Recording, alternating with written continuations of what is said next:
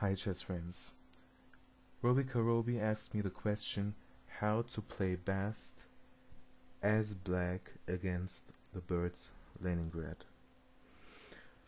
Good question. I made a video considering one anti-bird line after f4 and d5, knight f3, bishop g4 here, so that if we would blindly and ignorantly play g3 here, white would take that off and double our pawns, and this is a rather unclear position. We don't have a clear plan in this position as white, and this is why we shouldn't play g3 in a position where black could double our f pawns here. So in this position, what I already said, I want to just quickly repeat it. e3 is the move to not double our pawns, and after a further move by black, probing the bishop is the next step, and after takes, knight d7, g4. So e3, h3, and g4 are the moves you have to keep in mind to this early bishop g4 move by black. Say h6 by black to stop any threats of g5 grabbing this pawn. Then you develop in this manner. You put your knight out. You can also immediately castle here. Say c6 here, knight d3. What can black play here? Black could focus on this square. Then we could play d3 and focus on e4, because we have these pieces lined up all to this critical square. Black would try to play on e5. Okay, this is the way to go as white. We have space, we have the bishop pair, and we're slowly opening up the position. This is what you do after a quick bishop g4. But what if in this position after knight f3, black delays that idea of bishop g4 by waiting for the move g3 and then playing bishop g4, because then after white playing bishop g2, black would take that off and weaken white's control of e5, and that allows to menace e5. Let's just take these arrows away.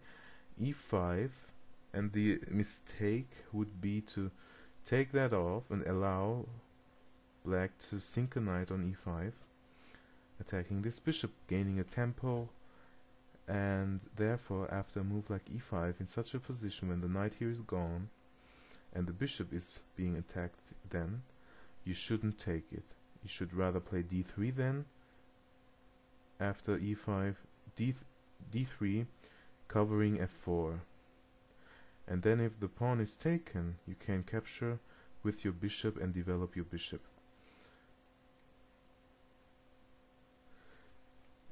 After the move c6 by black, there's the problem that black is getting active on the dark squares.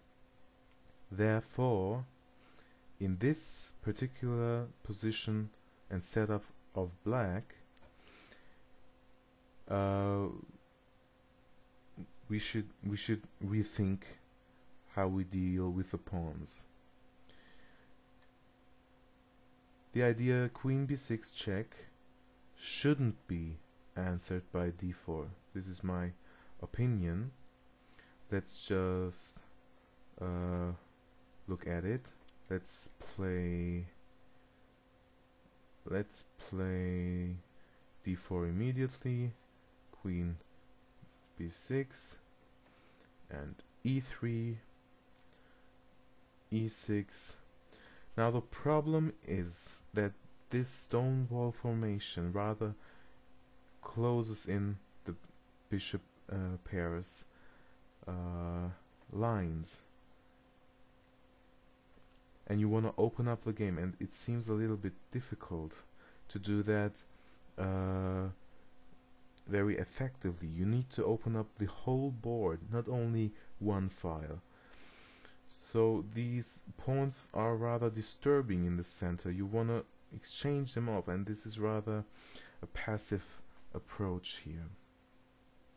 Robbie, one subscriber of this channel,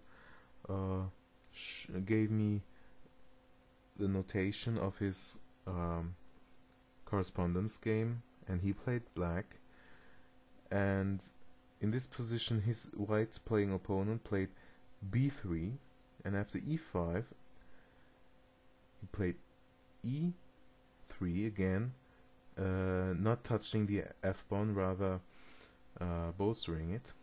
After bishop d6 and bishop b2, castles, knight c3, bishops, queen c7 and knight e2, you see that these two squares are the frontiers here. And I think white made a very nice approach here. The bishop has a nice diagonal towards the king, which is always very nice, and this bishop also has a diagonal. For the time being it's biting on granite, but with a well-timed c4 that should be okay. And in this position the knight controls any pushes here, any premature pushes. So this is a nice white setup after rook fe8. So this is all I got from Robbie. I would suggest for white here to simply get out of the way of the rook, and maybe even go king h1, knight g1, and knight f3, even pressurizing the center even more. And afterwards you can play d3 and e4, and then open up the game. So white's approach is very nice here. Let's go back to Robbie's question then. How to play best against the bird. The best way, let's just flip the board,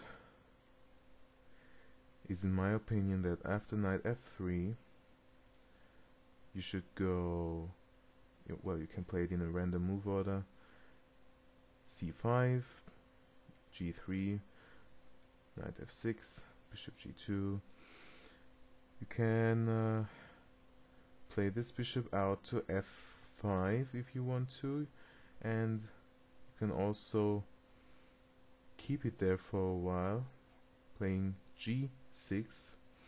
So you should fianchetto your bishop,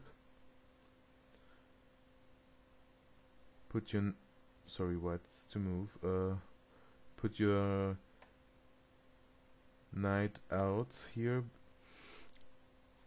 and it's really confusing to see the board flipped, because I really didn't play this position for black. But I know that this is really the approach thing to do for black. This is the same thing that white would do in the Dutch, as the anti-Dutch setup. And the plan would be to play on the queen side. You can take your rook to b8, getting out indirectly of this long diagonal of the bishop. After that you can push b5, soften up that spot and activate this bishop. This is the plan. Why? You have more space, especially on the queen side. You have the bishop working on that diagonal, and pushing pawns here to activate this bishop is a thing which really pays dividends. So this is the way to go for black. There are no concrete lines. I would just simply let's say this is the move I would probably play as white, and now e4 is threatening, so probably d4, and if knight a3, which I would play then probably rook here, and bishop d2 is one move, then you can go b5 and if knight c2, well, I would probably develop the queen or push a pawn like a5 maybe, and this is really something you have to calculate through. This is just an opening of ideas here, not of concrete lines. Bishop to, let's put the bishop here maybe, and okay, these knights are watching over d4, so taking off one knight could be an option. After that queen d7 and bishop g3 is an option, and getting this rook over here to this file and opening up the game. Okay, so this is the plan to go for black. Push your queenside pawns, prepare it nicely. In this position, of course, the knight is not defended, so after a move like this, you're forced to take, and if takes, you can play even a in-between move, soften up that spot here, and if takes that 97, for example. This is one try. After that, you can drop back even with your bishop, looking at this pawn. Yeah, this is one possibility. Okay, I hope you liked the video. Please comment, subscribe, and like if you did. Thanks.